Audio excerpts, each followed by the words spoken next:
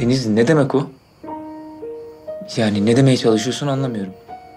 Yani kısa zamanda ikimiz de kurtulacağız. Ben anlamıyorum, o nasıl olacak? Ne demek istiyorsun?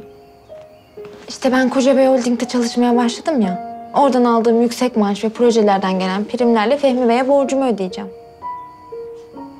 Böylece sen de kısa bir süre sonra özgür kalacaksın.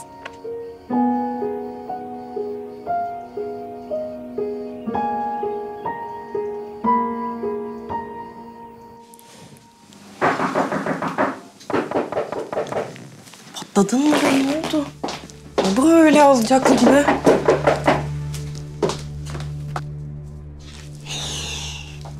Eyvah!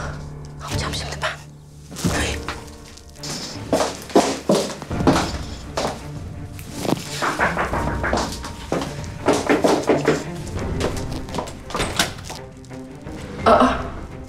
Ahu, ne güzel bir sürpriz bu böyle. İçeri buyur, gitmeyecek misin? Ay tabii, buyur.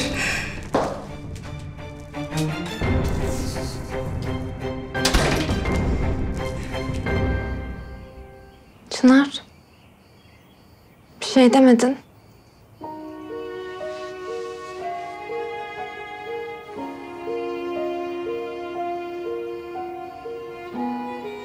Sen de zaten bu şartlarla kabul etmiştin evlenmeyi. Tabii. Yani böylelikle isteğine kavuşmuş olacaksın sen de. Böyle düşünmene sevindim. Yani sen de bitirmek istiyorsun bu evliliği. İkimiz için de en doğrusu bu. Haklısın. Doğrusu neyse o olsun. Senin de hayallerin var sonuçta. Ben bunların sekteye uğramasını istemem. Evet. Çok büyük hayallerim var benim. Senin de vardır illaki. Aşık olduğun kadınla evlenmek gibi. Sonuçta bu senin en doğal hakkın. Doğru. Doğru. Ne bekliyorsan. Bana aşkını itiraf mı edecekti sanki? Hiç ayrılmayacağımızı mı söyleyecekti? Neden soruyorsan bunları? Ne diyecekti ki? Hayır, biz evliyiz. Ben seni çok seviyorum ve asla senden vazgeçmeyeceğim demesini mi bekliyordun? Benim işlerim var zaten. Ben müsaadeni isteyeyim.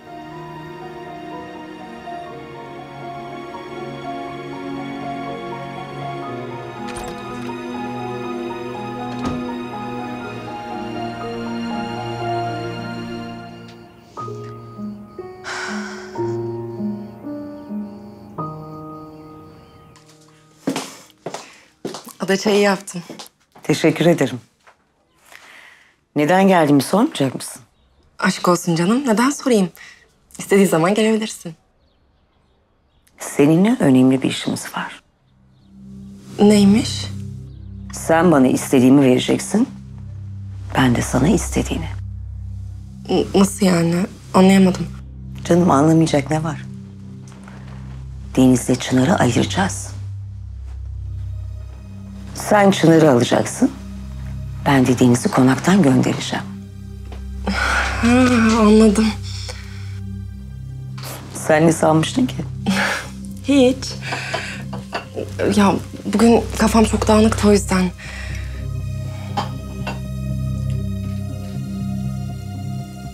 Peki bir şey sorabilir miyim?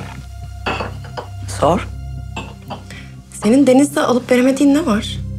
Canım ne olacak? Ben ailemi ve konağımı düşünüyorum. O kız Kocabey soyadını taşıyamaz. Senin gibi düzgün görgülü bir kız değil. Çok teşekkür ederim. Gerçekten böyle mi düşünüyorsunuz? Tabii ki. Sen ailemizden biri gibisin. Genç, güzel, alımlı, görgülü. Çınar'ı biri hak ediyorsa bu da sensin. Çok teşekkür ederim.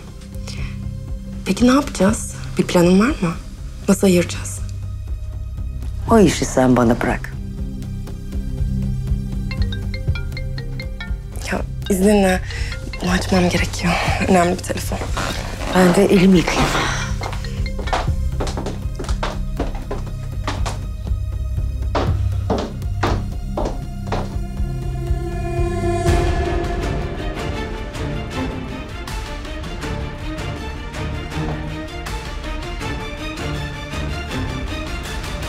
Değdi mi tüm bunlara Ahu? Olaylar nerelere geldi? Kızını terk edip gittin. Şimdi de hayatından çıkartmak istiyorsun.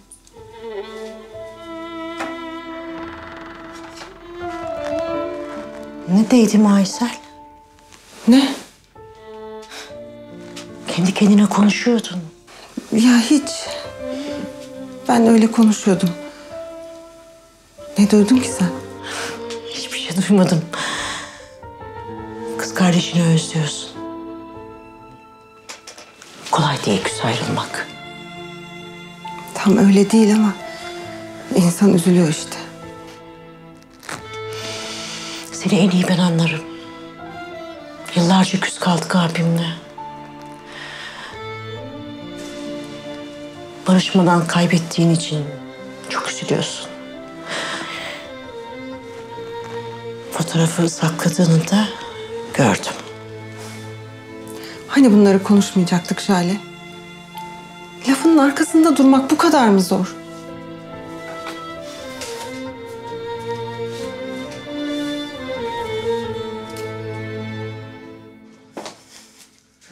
Ya kusura bakma. Çok önemliydi bu telefon.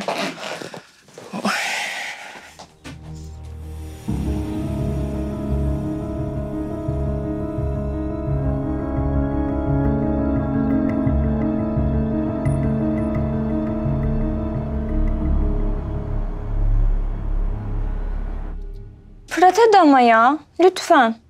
Hayır Öykü, gelemem. Bir kerelik demiştin zaten. Geçen sefer ne hallere soktun beni. Ya bu sefer öyle olmayacak. Çok önemli bu buluşma lütfen.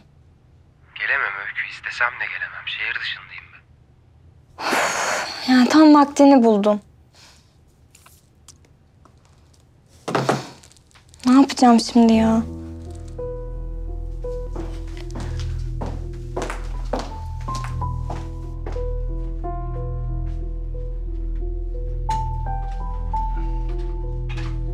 Ne yaptın? Konuşabildin mi sevgilinle? Bir sorun yok değil mi? Hayır, işlerimle ilgileniyorum. Fabrikadan kumaş gelecekti. Geldi mi? Geldi. Tamamdır.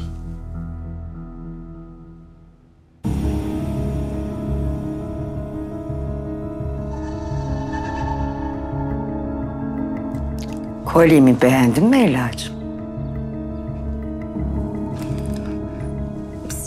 Sizin kolyeniz olduğunu biliyordum. Madem biliyorsun, bu kolyenin burada ne işi var? Yalçın abi getirdi onu bana. Ama onun bir suçu yok. Ya size sürpriz yapmak istedi. Bu tasarımla kolyenin taşı uygun değilmiş. Yakut sizin en değerli taşınızmış. Yalçın abi de bana getirdi. Bir tasarımcı arkadaşım var da ona götürüp değiştirmem için. Öyle mi? Ya kusura bakma. Dün verecektim de... Ya, unuttum, kafam çok dağınıktı o yüzden. Tasarımcı arkadaşım diyorsun yani.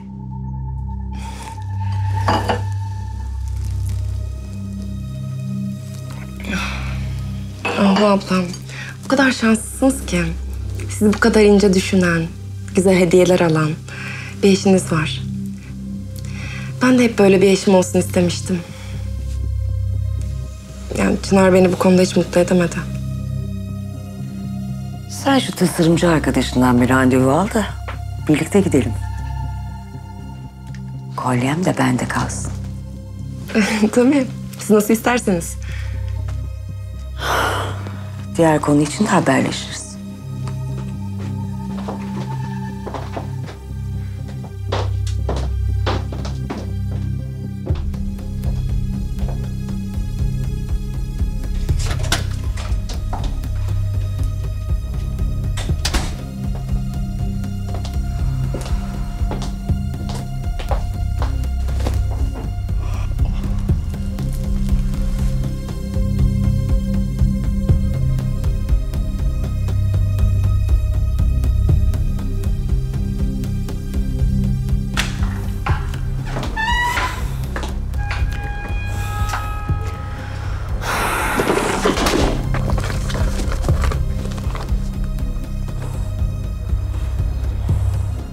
Bakalım doğruyu söylüyor musun Ela Hanım? Aradığınız kişiye şu anda ulaşılamıyor. Lütfen daha sonra tekrar edin. Neden ulaşılamıyor sana? Sen telefonuna bakmayacaksan neden taşıyorsun ki? Öyle mi dedi gerçekten? Evliliğinizin bitmesi ikiniz için de daha mı iyi olurmuş? Evet, öyle dedi. Hayır, hata bende zaten. Ben onun beni sevebileceğine nasıl inanıyorum ki? Tatlım, hemen yakma gemileri. Sen öyle deyince Çınar ne diyecekti ki? Bir anlığına düşünsene. Sana gelip kurtulacağız birbirimizden yakında diyen kişiye. Hayır, ben aşığım der misin? Demem herhalde. Eğer bitmesini istemiyorsan ona göre davranmalısın. Önce buna bir karar vermen gerek tabii. Bu evliliğin bitmesini istiyor musun, istemiyor musun?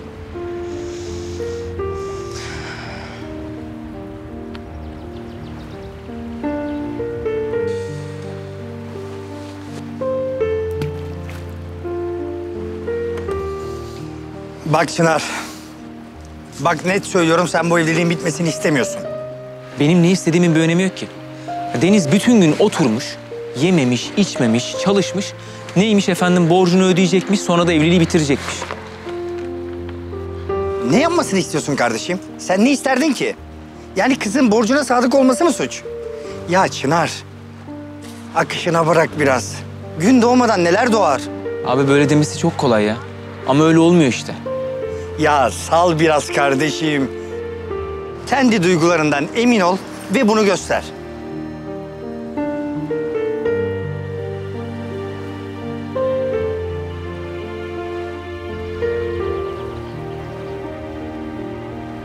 Bilmiyorum Selma. Ne yapacağım, ne yapmam gerekiyor? Ben hiçbir şey bilmiyorum. Bak sen Deniz'sin. Sadece akıntıya bırak kendini. Duygularına ket vurma. Nasıl hissediyorsan öyle yaşa. Çınar'ı da durduran sensin. Sen rahat olursan o da rahatlayacak. Ve yaklaşmaya başlayacak. Sana her baktığında gözlerinin içi parlıyor çocuğun, görmüyor musun? Farkında değil misin sen? Ya işte sen böyle söyleyince bana çok doğru geliyor. Ama emin olamıyorum ki. Yani ya bana karşı hiçbir şey hissetmiyorsa? Ya ben boşuna ümitleniyorsam? Hayatım, erkekler duygularını belli etmez, bilmiyor musun? Çınar da dışa vuramıyor, o kadar. Ne yapmalıyım peki?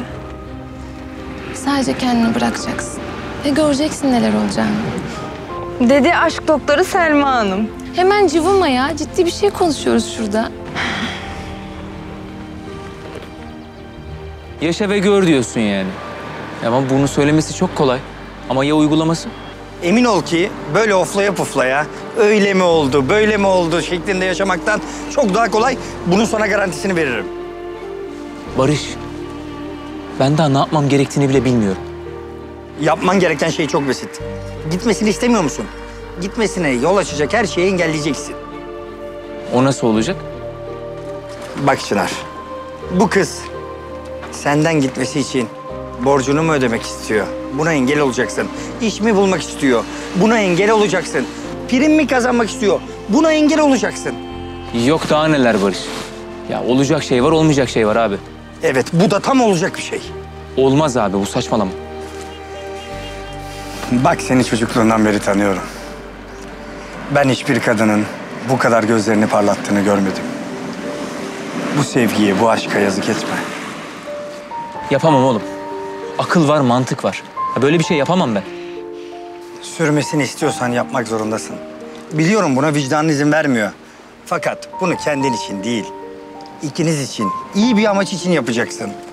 Barış, abi üstüme gelme. Ben böyle bir şey yapamam.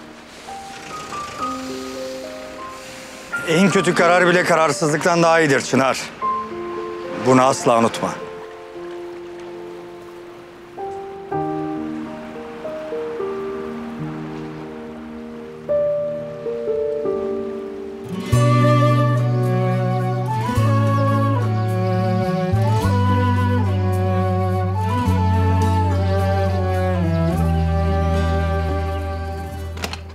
Buyurun Ağa Hanım.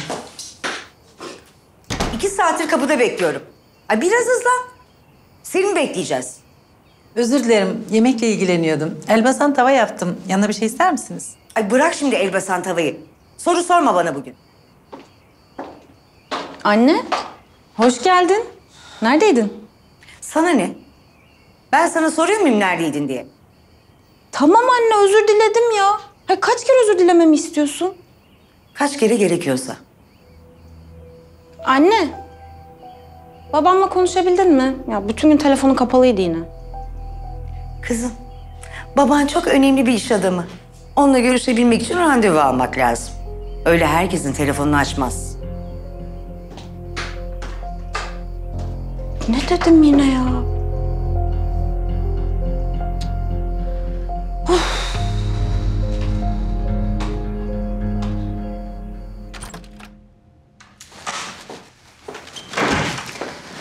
Ben tam seni çağıracaktım Sinem. Yeni sipariş var. El yapımı. Atölyedeki herkes çok yoğun. Herkesin çok işi var. Yani mevcut siparişleri bile yetiştiremiyoruz. Tamam. Gidebilirsin.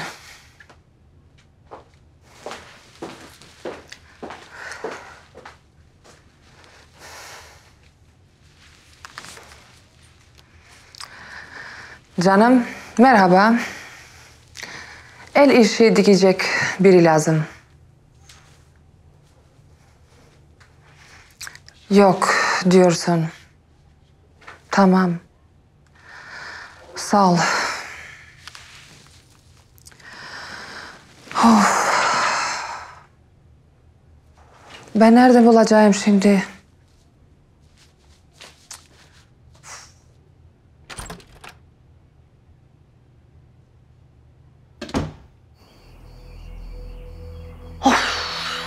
Nerede bu adam ya?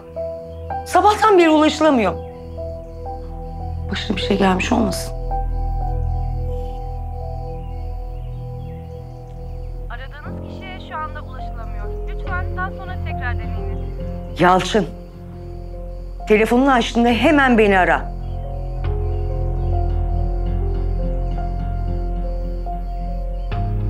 Cennet gibi hayatım bir anda cehenneme döndü bu Deniz'in gelişiyle. Her şey rayından çıktı sanki.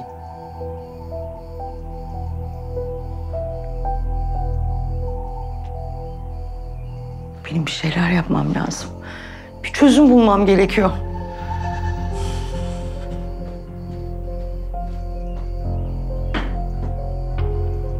Şu anda ulaşılamıyor. Lütfen daha sonra tekrar deneyin. Of Yalçın of. Ahu'dan önce ulaşmam lazım sana. Eğer kolye konusunda ikimiz de farklı şeyler söylersek yanarız.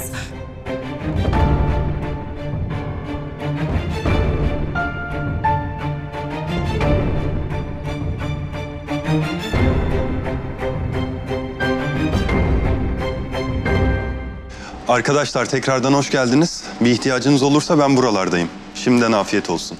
Çok teşekkürler Özgür Bey. Hayırlı işler dilerim. Görüşürüz Mert. İyi günler.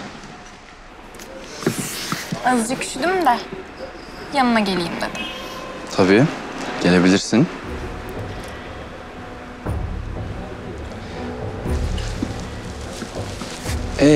Öykü? Yani şöyle bir bakıyorum da sevgilin falan yok ortada. Nerede? Gelir, trafiğe takılmıştır. Ben bir lavaboya gidip geleyim. Tabii canım.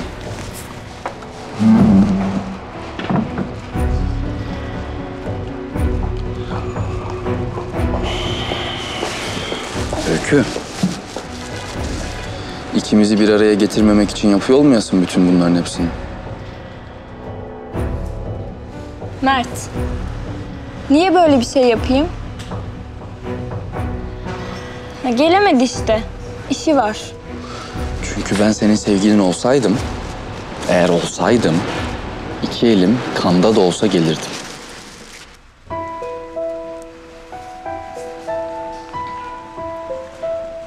Değilsin ama. Evet, değilim. Niye değilsen?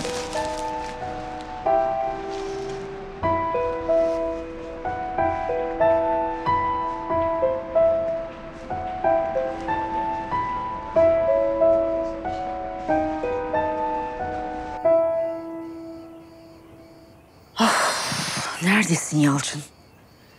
Her zaman dönerdin aramalarıma. Holding'de de yoksun. Merhaba. Merhaba. Anladım. Yok yani öyle biri. Teşekkür ederim. Leyla Hanım. İyi misiniz? Canınız sıkkın gibi. El yapımı. Abi yapacak. Birine ihtiyacım var.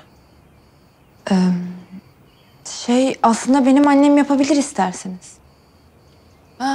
Çok isterim. Nikah gündü yardımcı olmuştu. Evet. Haber ver. Yarın 9'da moda evi. Tamam, haber veririm ben size. Tamam, sağ ol.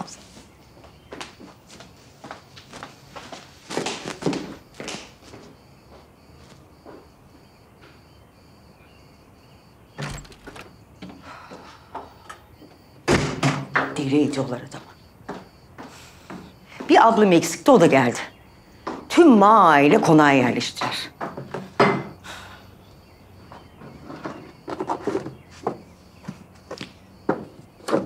Her şey kontrolden çıktı ya. Benim bir şeyler yapmam lazım.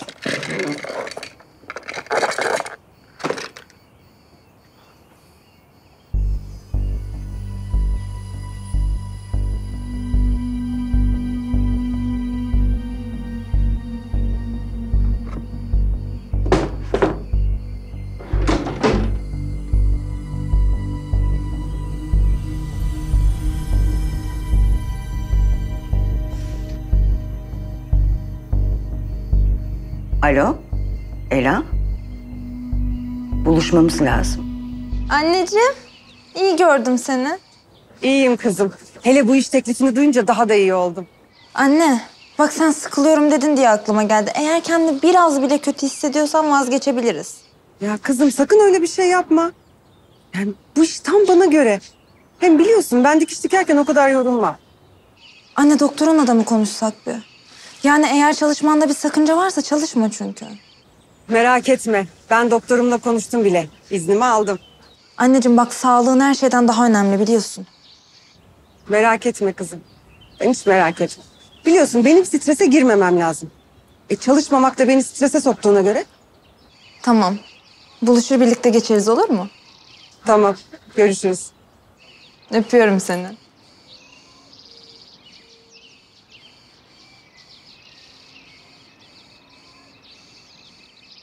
Sürmesini istiyorsan yapmak zorundasın. Biliyorum buna vicdanın izin vermiyor. Fakat bunu kendin için değil, ikiniz için, iyi bir amaç için yapacaksın.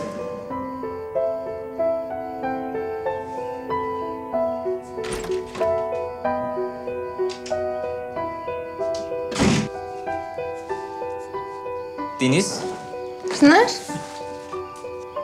yardım etmemi ister misin? Müşteriyi bayağı iyi tanıyorum. Olur. Yani aslında ne kadar bilgi toplarsam projeye o kadar iyi hazırlanırım. Güzel. Bak, brief dosyası burada. Öncelikle müşterinin ne istediğini iyice analiz etmemiz lazım. Bak, 4. maddeye göre çizimde bunları ekledim. Onun dışında 10., 11. ve 12. maddeler çok önemli. 14. ve 15. maddeyi de zaten aslında sana danışacaktım. Ne dersin? Mantıklı mı sence? Aklına yatıyor mu? Çınar. Evet. Bayağı güzel olmuş. Yani çok güzel incelemişsin. Ellerine sağlık. Çok teşekkür ederim. Ama şöyle bir şey ekleyebilirsin. Bu senin çizdiğin ilk projedeki şu var ya. İşte buradaki iç detaylı mimarilere konjeksiyon olarak yaklaşman lazım.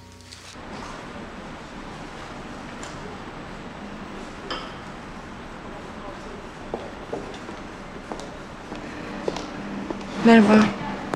Merhaba. Hayırdır Ahu abla? Acil çağırınca bir şey oldu zannettim. Bana yardım edeceksin. Tasarımcı arkadaşım mı arayayım? Hayır Ela.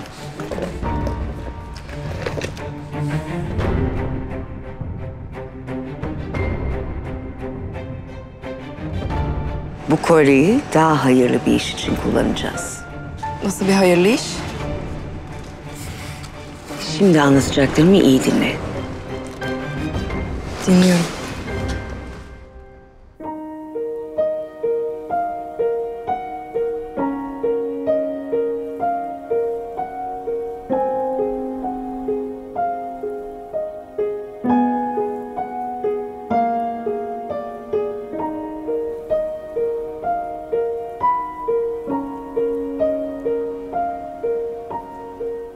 Bak şunun renklerini biraz açsak mı, ne dersin?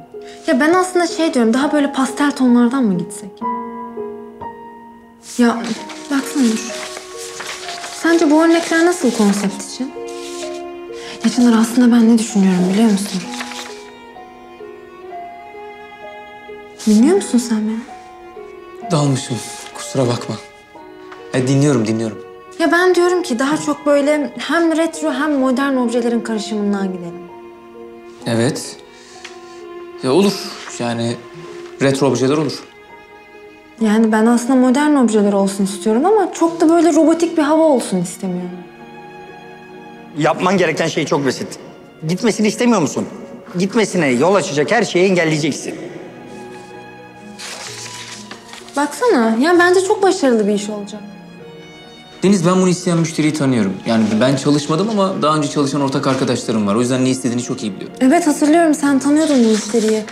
Ya o zaman ne diyorsun Çınar? Yani ne renklerden gidelim, nelerden hoşlanırlar? Sen söyle ki ben ona göre hareket edeyim. Aslında koyu renklerden hoşlanırlar. Daha çok böyle siyah tonları. Siyah mı? Siyah, evet. Yani Çınar, bir konsept için siyah çok ağır. Emin misin? Eminim.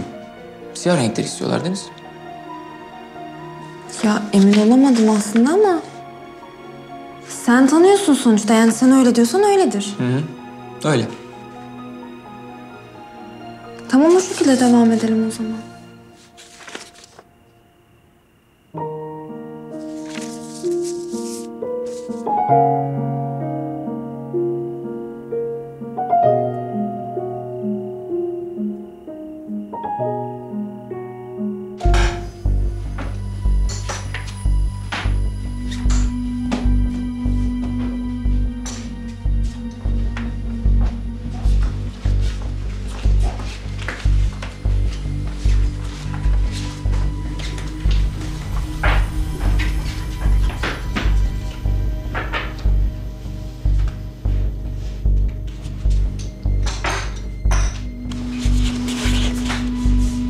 Rest.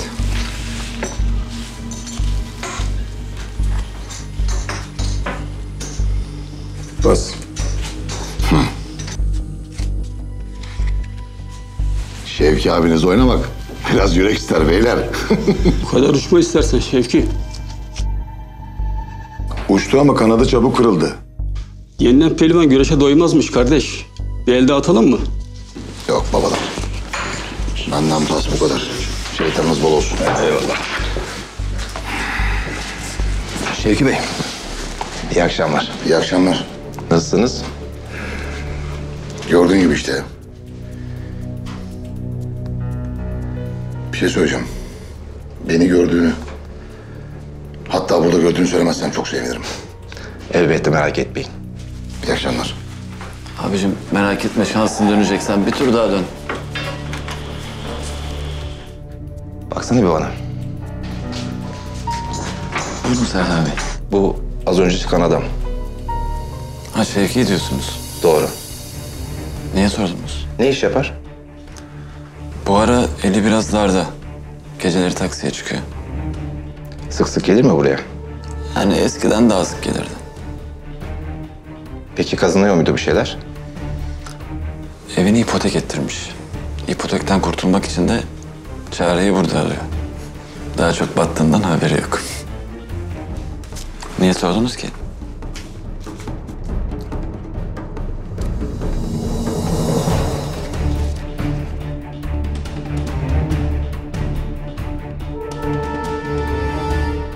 Evet abicim, hadi devam. Kredi açalım sana, bitmiş paran.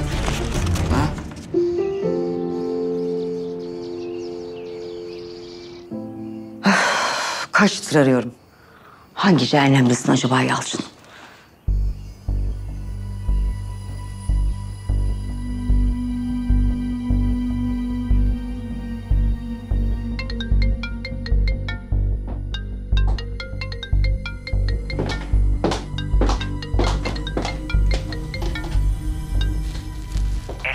Efendim Ahu abla.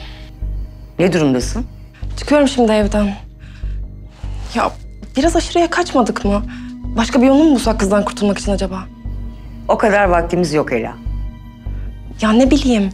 Bak bu işin dönüşü yok. Hem evlilik değil, kızın itibarı da söz konusu. Sen Çınar'ı istiyor musun, istemiyor musun? Tabii ki istiyorum. O zaman bunu kurcalama. Sana güvenebilirim değil mi Ela'cığım? Beni yarı yolda bırakmazsın. Tabii ki de bırakmam. Tamam o zaman. İş sende. Moda evine geçince bana haber ver. Tamam.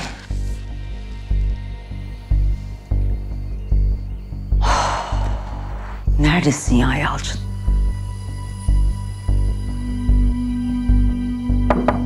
Gir.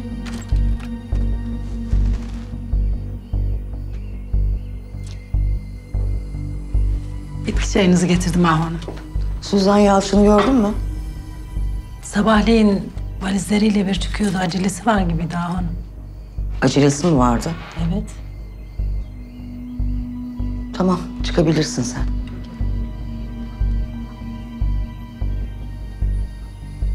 Nereye gitti bu adam acaba? Özel bir tasarım. Bakınca anlayacaksınız. Dantellere özellikle dikkat edin. Hakikaten maşallahı var. Gerçekten çok özel bir tasarım. Abla şu duvağa baksana. Harika değil mi? Evet.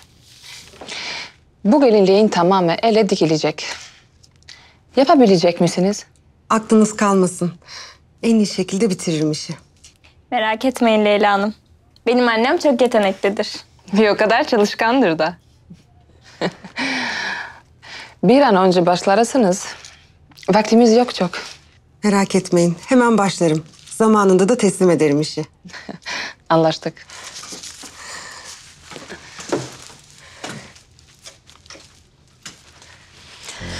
Aysel gel. Malzemeler burada. Sağ olun Leyla Hanım. Kumaşlar, boncuklar. Tüm malzeme elimizde. Teşekkür ederim. Ben de yüzünüzü kara çıkartmayacağım.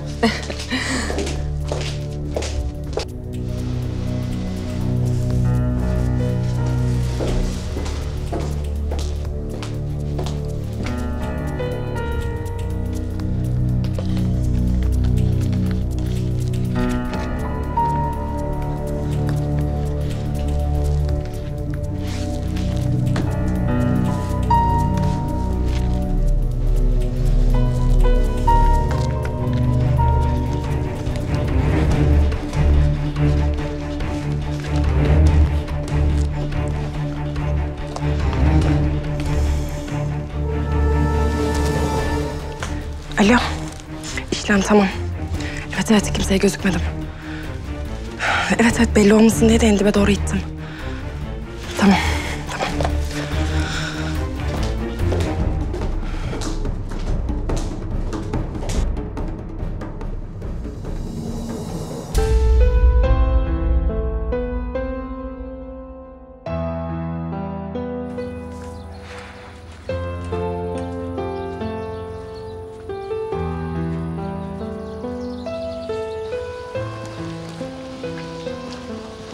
Şevki Bey. Tekrar merhaba. Merhaba. Sizinle bir şey görüşebilir miyiz? Hayırdır, bir mevzu mu vardı? Hayır abi, hayır. Hayırlı bir iş için. Lafı uzatmasak mı acaba? Haklısın. Sana çok güzel bir iş teklifinde bulunmak istiyorum abi. Bana mı? Aynen. Bak bizim şirketin şehir içi nakliyelerine senden şoför mü bulacağım? Hem de sizin şirkette mi yani? Evet abi. Parası dolgun. Şartları da oldukça iyi.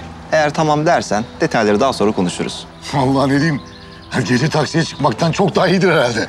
Hiç şüphen olmasın abi. Herhangi bir sıkıntı yaşadığında bizzat kendim ilgileneceğim. Bak bu benim kartım. Vallahi ne diyeyim Serdar Bey, hani beni düşündüğünüz için, aklınıza geldiğim için çok teşekkür ederim size. Estağfurullah abi. Ben de senin numaranı alayım. Ha, vereyim. 0500.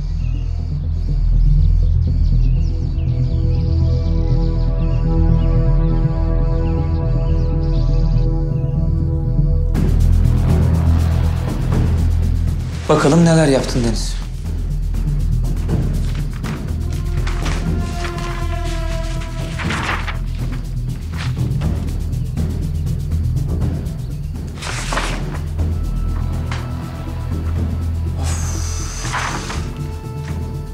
Bu tasarımlar çok kötü.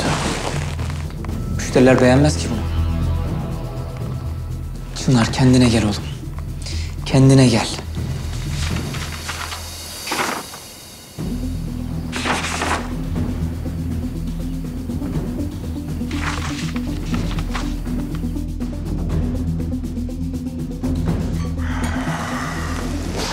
Serdar, ne durumdayız oğlum?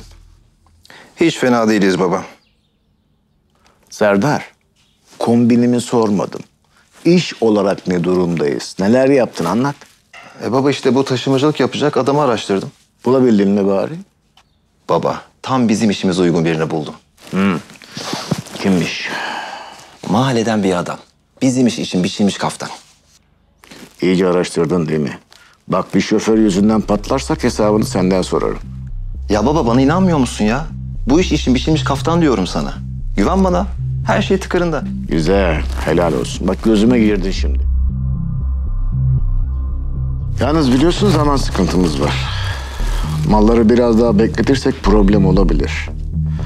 Sevkiyat işini de çözdüğümüze göre hemen harekete geçelim. Yok baba hiç sevkiyatı bekletmemize gerek yok. Birkaç iş kaldı. Onları da çözelim. Sonra sevkiyat yolda.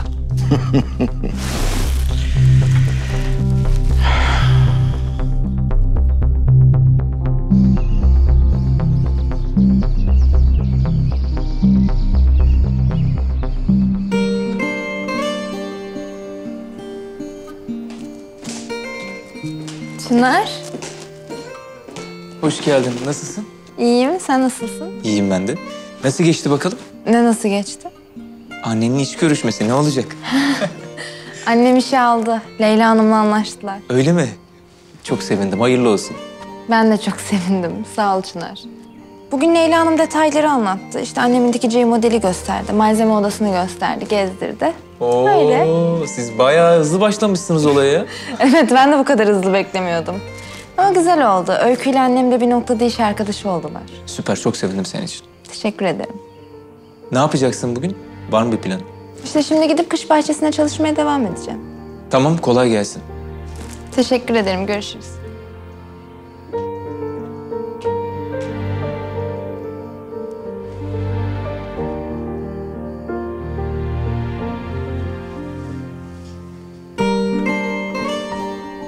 Senin yaptığın işi nasıl zora sokarım ki ben?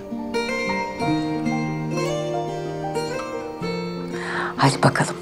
Oyun başlıyor. Göster kendini al. Biri kolyemi çalmış. Deniz. Ya, odadan unutmuşum da ben bu tasarımlarımı. Onu almaya gidiyorum. Öyle mi? Kolay gelsin. Sen bana bir şey mi söyleyeceksin? Yo, bir şey demeyeceğim. İyi, ben yanlış anladım o zaman.